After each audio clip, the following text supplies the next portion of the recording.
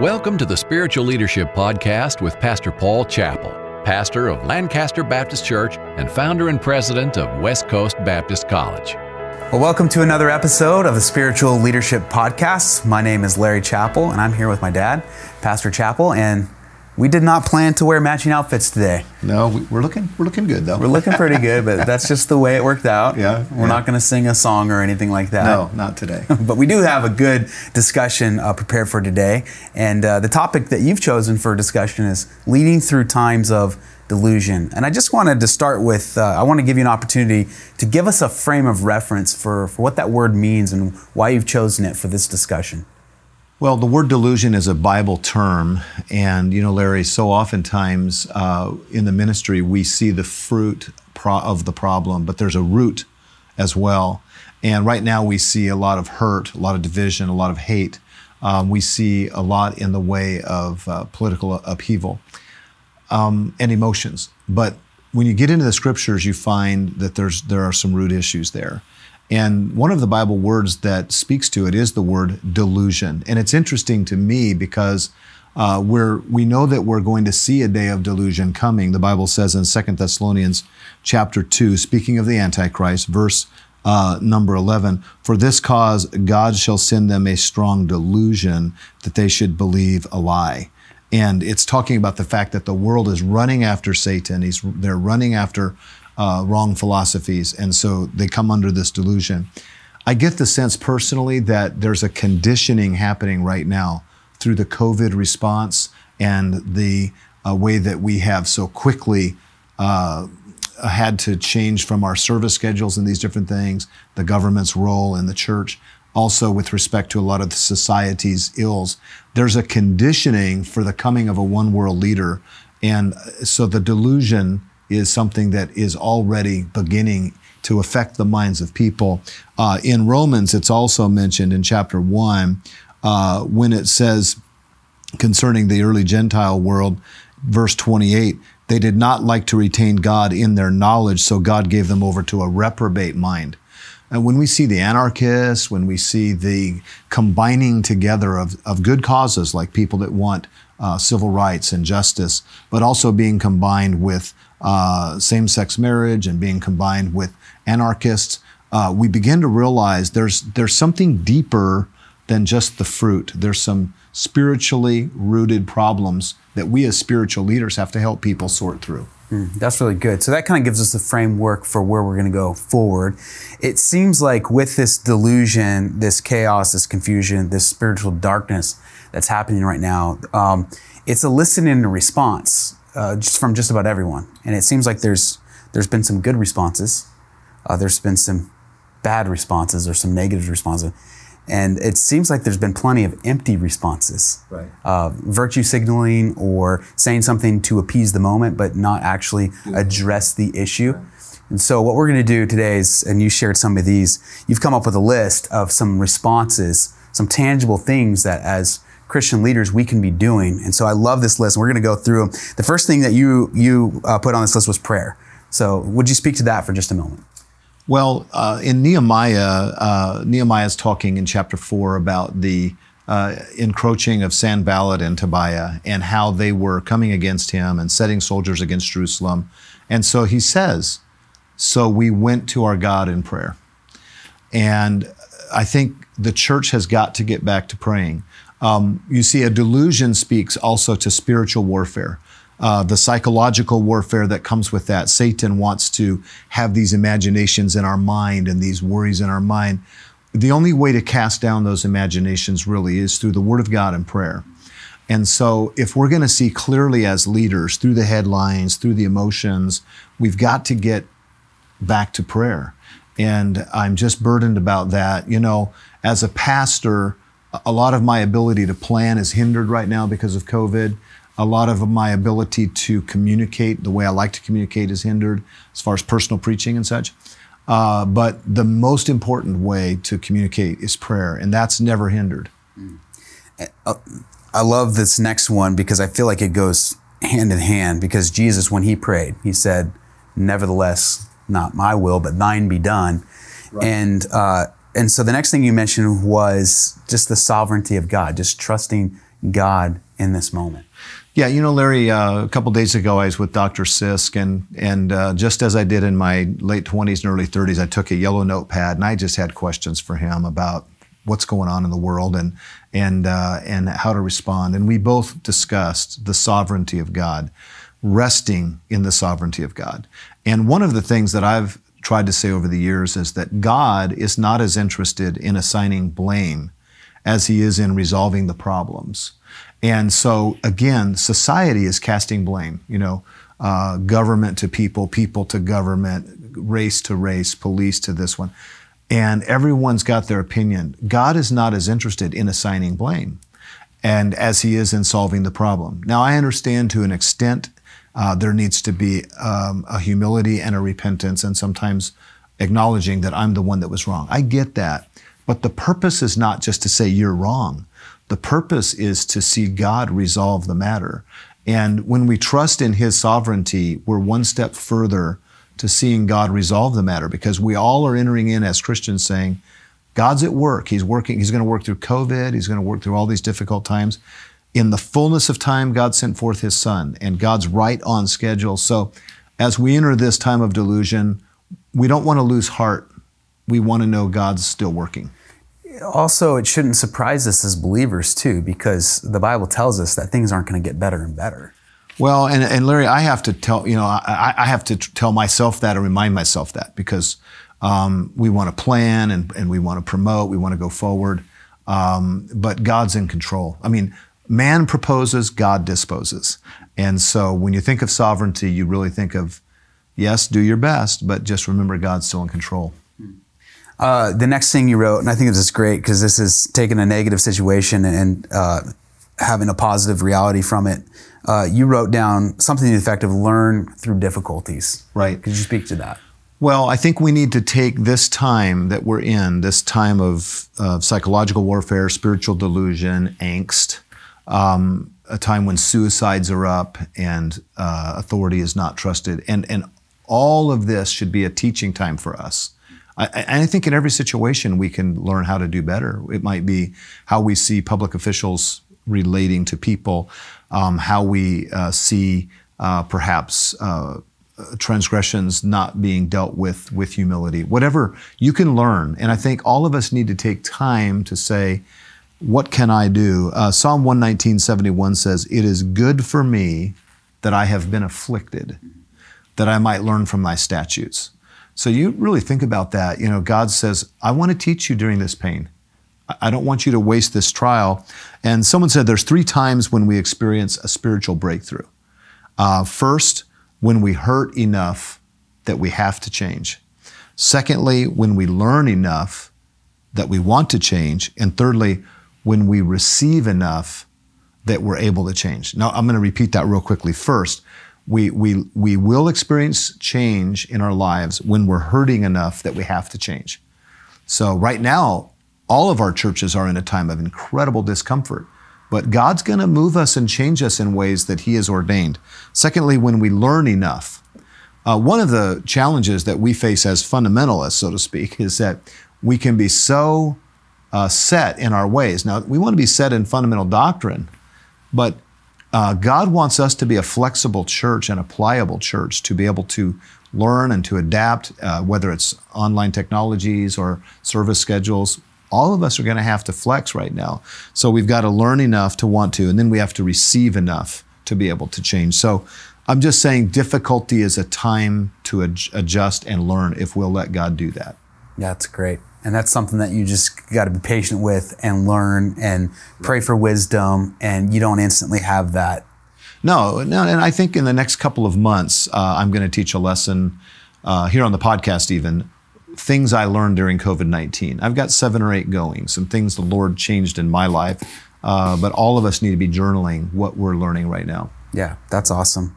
I think that's so important too for leaders, because I think the initial response is, well, I got to step out and lead. I got to say something. I got to do something. But if you're not learning, if you're not growing, where are you going to lead from?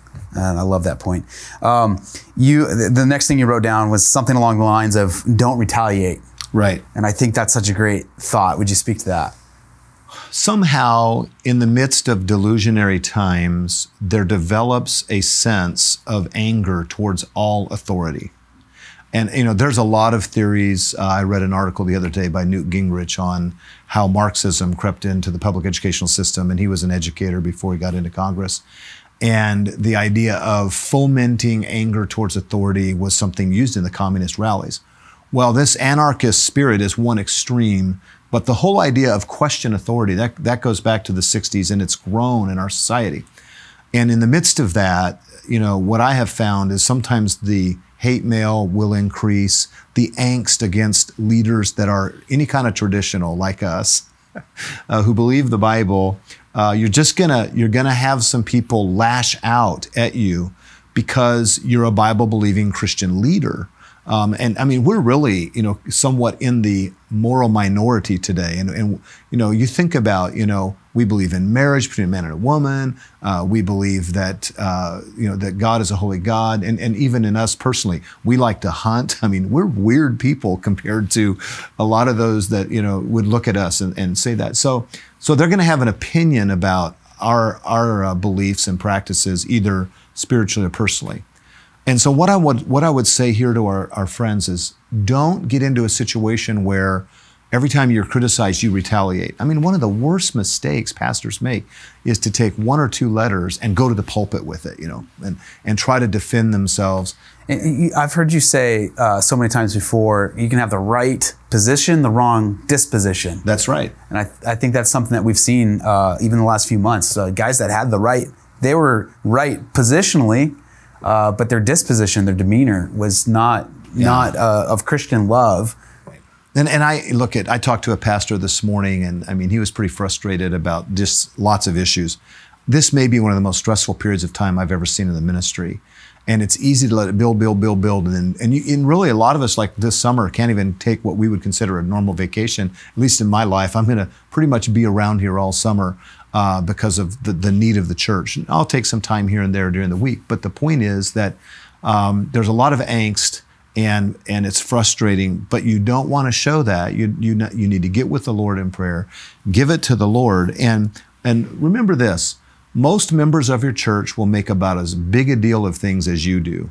So if they're getting frustrated by the news and then they come to church and you're making a big deal about it, it exasperates it. So don't retaliate, don't stir up the pot, but just remember that we're to be moderate. We're to let our moderation be known, and that word means sweet peaceableness. So these are all great thoughts. What's the next thing that you think we can do practically and tangibly during a time such as this? Well, I would say this is a general thought, but I wanted to mention briefly, we need to grow in grace. And it ties in with what we were just saying, grow in the grace of our Lord Jesus Christ, because grace is the inner disposition of the Holy Spirit that gives us the peace and the joy that we need. And I've been in the ministry here. I've been just celebrated 34 years in this one church. There's times when I had that sweet peaceableness.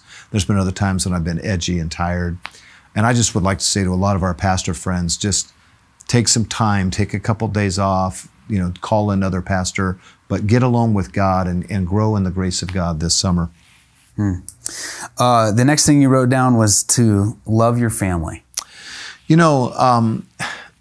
I thank the Lord for our family. I thank the Lord for you, Larry. I thank God for Mom. And this summer and this COVID time, this spring, this summer, we have longed to be with our church family, and we're starting to have some times for that.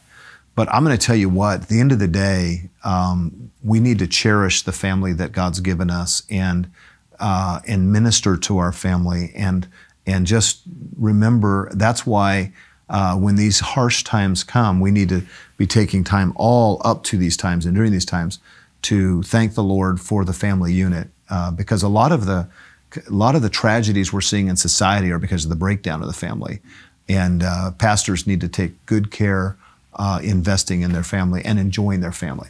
That's something the Lord's been teaching me, because in the last few weeks, the news cycle has been so heavy. Yeah, and you hop on social media and you see.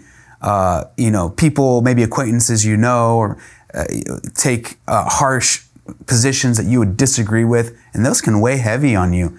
And good people take different positions. Right. Like in our church and in every church, you've got people that are like, we shouldn't go back to church until the word COVID is erased from the dictionary. And then you've got those that think you're compromising if you're not having 3 services. And here you are in the middle. And thank God when you can go home and you have a wife and children or grandchildren that still loves you. But you have to do that. You have to stop and thank God for that, because I know there have been times where I've been home surrounded by kids that can't get enough of me, and my mind has been preoccupied by something that rubbed me the wrong way. So this is a good point, just to be thankful for those in your life that love you unconditionally, and are going to be there 10, 15, 20 years from now.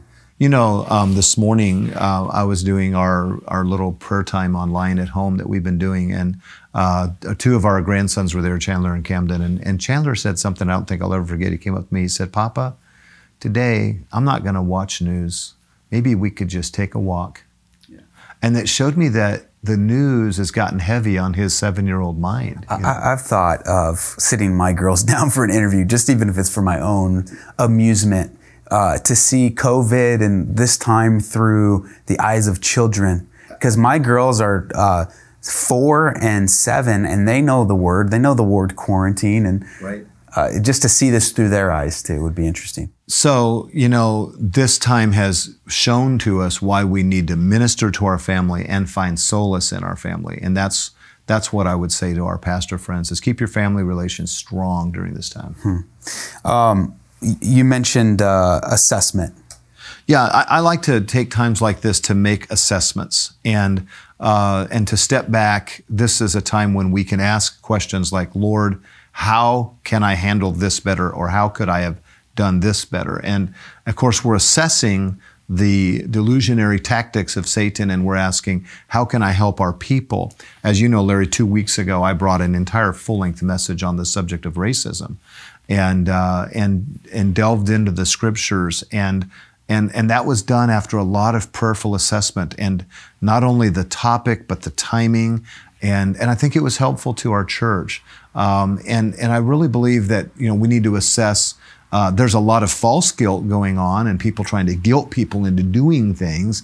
So you don't want to do something based on everyone else's assessment, but you and God have to come to terms with how your ministry should respond to whatever issues are going on, whether it's COVID and the scheduling of church, whether it's the race relations issues and letting the position of the Bible be known, or whether it's just your schedule as a pastor. But this is a good time to assess and to make changes for the upcoming seasons of ministry. That's good. What else do you have? Well, I think another situation that I think is important during this time is just to develop the leaders around you. And I really believe as we're going through this is gut-wrenching. It causes us to, as I said a moment ago, assess, change, love our families, all these things. So then share that with your staff and talk to them about why you're changing the schedule, why you gave this sermon. This week I was given an excerpt from a message that I sent to you, and it was just a terrible interpretation of Scripture by a teacher who was trying to explain something but really misinterpreted the passage. And kind of for a test, I sent that out to 40 guys that work on our staff here and said, listen to this 3 or 4 minutes and give me your feedback, which you did it yesterday. You were the first one to come back and you said, this is performanceism or this isn't Christ-centered or whatever. But that became a teaching moment, just that little isolated incident. And I think as leaders, we need to be bringing our teams along with us, sharing the articles that we're reading, the reasons why. And so I would encourage you as a leader, don't travel alone, but share what you're learning. And as you know, Larry, a lot of the guys that are on a staff like this, they want to know what the leader's growing through. I even think that extends to our church family. And right before we press record, we were talking through a situation, and you said, I miss Sunday nights or your visit with the pastor, where you could, because right now our church family, they're getting the bullet points, right, but not really the full picture behind it. And it's helpful when on a staff level or a church ministry level when they can understand the heart and the reasoning behind it. I think that's really good. What else? I would just give one final thought today, and I know this is simple as we talk about our response to this day of delusion. I just want to say, pastor friends, don't quit. Every day I hear about somebody. Just yesterday, someone said, I'm going to move to Idaho. And it's so funny because Boise's becoming one of the most liberal cities in the country. Their United Methodist Church is, very, very liberal. But people get in their mind that, it's better somewhere else. And I just want to say that we need to be steadfast, unmovable, always abounding in the work of the Lord. Will God move some people around sometimes? Of course. But if we think the answer to the delusion that's going on in this country is found in moving somewhere, we're truly under a delusion. Because the problems in this nation are truly spiritually systemic in the sense that there is a spirit of rebellion that is from the highest levels of government to the folks that are just coming into the country. There's an anti-God sentiment. And I will say this to all of us in leadership. Our role really hasn't changed. In other words, what am I going to do today and tomorrow? Same thing I was doing a year or two ago. Pray, read my Bible, study, try to witness for Christ, preach the word. But the wisdom that's needed now is so much different. So I would say, don't quit. And don't let this be the time because I've had some people say, that's it, I can't handle it. And they'll name their state, whether it's California, New York, whatever. But a lot of that comes back to just properly responding and growing in grace. That's awesome. You had a list you wanted to end with. Do you want to run through these quickly? I do. This is something, Larry, that I read years ago, and I don't know if I heard this originally, maybe from John Maxwell or someone. I'm not sure who originally wrote this, but I'm going to share it with you, and if you and I get a blessing, that's great if others do. But it's called the Gospel Commandments of Leadership, and it may have been done originally by an attorney that was a Christian attorney. But these points are excellent. I'll just read them through, and if you want to jot them down, certainly you can as well as you're with us today. So here you go. Number one, people are illogical, unreasonable, and self-centered. Love people anyways, okay? Jesus said, Father, forgive them. Father, forgive them. Number two, if you do good, people will accuse you of selfish and ulterior motives. Do good anyways. And I love that as well. Number three, if you are successful, you will win false friends and true enemies. Succeed anyways. And we saw that with our Lord. He was so hated on the cross of Calvary, and yet that's where our victory was won. Number four, the service you render today will be forgotten tomorrow. Serve people anyways, right? And I think that's a great thought. Number five, honesty and frankness will make you vulnerable. Be honest and frank anyways. I think that's an area where we as pastors sometimes struggle, just to say, hey, I'm not 100% sure where I am at. I'm trying to learn on this. Pray for me. What would you say? Just being vulnerable. And we need to be honest and frank along the way. Number six, the biggest men with the biggest ideas can be shot down by the smallest men with the smallest ideas. Think big anyways, right? And we live in a day when someone can spend their whole life doing a good work for the Lord, and some other guy sitting in his mother's basement eating Cheerios can knock him down and say how stupid he is. But you just have to keep on thinking big and dreaming big anyways. Number seven, people pretend to love the little people but sell their souls to the big people. Fight for the little people anyways. Jesus said, suffer the children to come unto me. And I think we need to keep our focus again on just serving others, and that's a great help. Number eight, what you spend years building may be destroyed overnight. Build anyways. You look at the rearrangement of ministry right now. Most churches that are starting back to services, half the people are coming. Every pastor I know is wondering, how many of them are going to come back when this is all over? You spent your whole life to build something. What if there's a second wave? Yeah, exactly. Build anyway. Yeah. And it seems like some people want that to come. So what do? You just keep building. You just keep doing what God's called you to do. Leave the result to Him. Number nine, people really need help, but may attack you if you do help. Help people anyways. There was a pastor evangelist named B.R. Lakin, and he used to say, well, why does he hate me so much? I never helped him. Or why does he hate me so much? All I did was ever help him. And it seems like a lot of times the people you help the most resent you the most. But we've got to, as leaders, just keep helping people. Just keep encouraging people. And then number 10, give the world the best you have, and you'll get kicked in the teeth. Give the world the best you have, anyways. And I think about, again, Jesus, and what do the people say? Give us Barabbas, And so, these are some of the 10 commandments of leadership. And I just believe as leaders in this day of delusion, we cannot expect people to be our source of encouragement or help along the way. I'm speaking of society. Thank the Lord for faithful Christians in the church.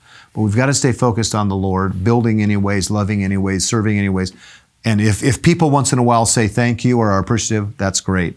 But when we are in a society like we're in right now, the general appetite is unthankfulness. And God said that in 1 Timothy 3, and that there would be this spirit. And so we've got to go forward and not quit. I think that was a timely and helpful lesson. If that was an encouragement to you, would you let us know? And one of the ways that you can help us is by making sure that you're subscribed to this podcast wherever you're watching or listening. If you could just give us a rating or share this with some of your ministry leaders, we would want this to be a help to them as well. So we thank you for joining us today for this Spiritual Leadership Podcast. Have a great day.